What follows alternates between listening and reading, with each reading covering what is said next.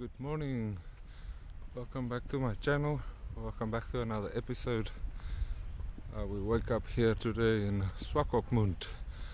It's a small resort town here on the west coast of Namibia. We're just getting ready to go and have some breakfast and pack the luggage. We're actually going to Omaruru today. Okay, so I hope you enjoyed today's video. Let's check it out. As usual, we woke up to Swakopmund under the fog, but we'll be out back into the desert soon again. It's the Zelia wreck, just a little bit north of Swakopmund. The Zelia got stranded on 25 August in 2008 in the early morning hours near Henties Bay. The fishing trawler that was sold as scrap metal to an Indian company by Hangana Fishing of Walvis Bay got stranded after it came loose from its towing line while on its way to Bombay. Shortly after it left Walvis Bay, it seems that they will be able to rescue no more than a few usable items from the stranded ship.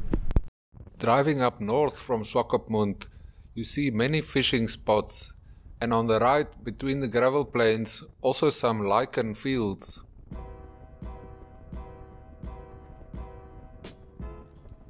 We left the coast and the cold and turned inland, direction Uys. We could still see the fog behind us, and it became evidently hotter as we went further inland. This is good.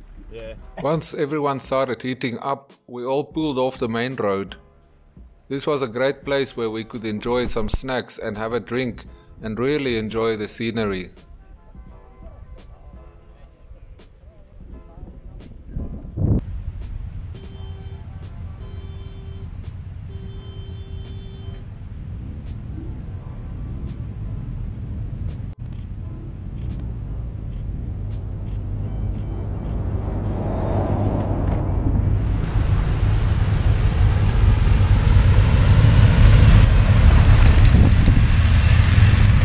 Over these gravel plains you can see very far away.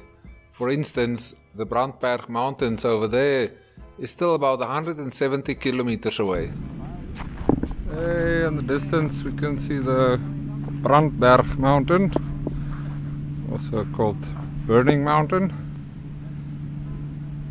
It's a granitic intrusion out of the flat Namibian's gravel plains. It's a very spiritual place for the Damara people. There is also where you can find the White Lady Bushman painting. Not sure how much you can see in the video, but on that side is Spitskoppe, which is some granite rocks which protrude up to 700 meters above the gravel plains.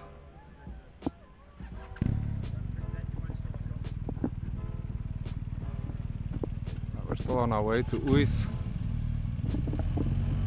An hour or so we'll be in Uys from some lunch, just right next to the Brandberg Mountain. So here in the Omaruru district, getting close to Uys. In the distance you can see the Brandberg Mountains, the highest mountains of Namibia, at 2,573 meters.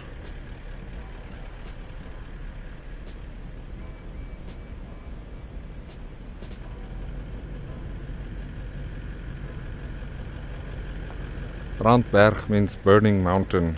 It's because of how the mountain looks when the sun is setting.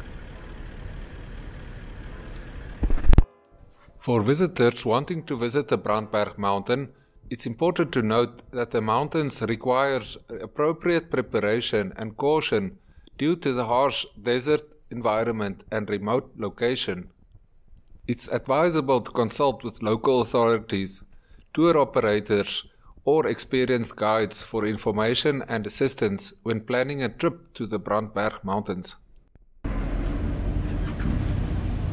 Seems very busy here in this little town of Uys at the moment. This town almost turned into a ghost town a couple of years ago. This see that they were mining tin from here in the 1950s, and then it became too expensive to extract the tin, so they stopped, and the town almost became a ghost town. But because of its location, tourism and so is keeping it a little bit alive. So there's a few restaurants, a few gas stations, and a few shops and guest houses.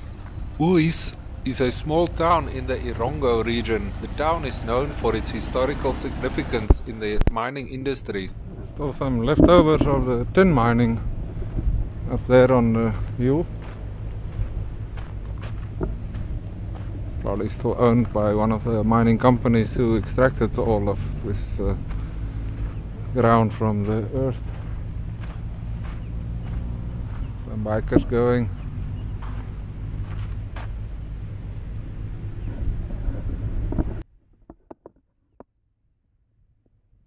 Today, Uys remains a mining town. Although its importance in the industry has diminished over the years, the mining activities in the region still attract some visitors interested in exploring the geological and mining history of the area. Omaruru is situated in a picturesque area surrounded by the Erongo Mountains and the Omaruru River, which gives the town its name. Omaruru has a rich history and is known for its cultural heritage. The town was established in 1872 as a mission station by German missionaries.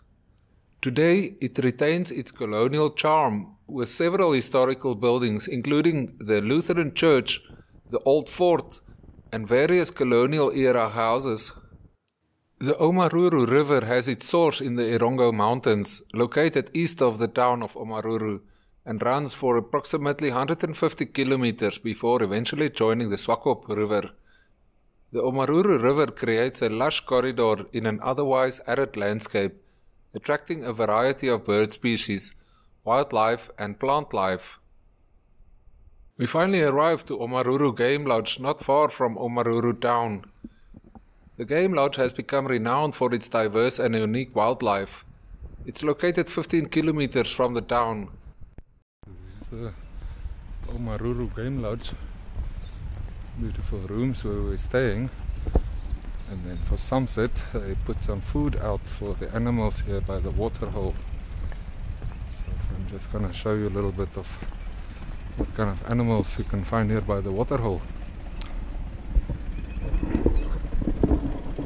Lots of animals. There's a big antelope. Coming here is a eland. There's some zebras, there's some water bucks, the ones with the rings on their backs. There's even some giraffe and kudu. These guys on the tractor, they come and put out some hay for the animals.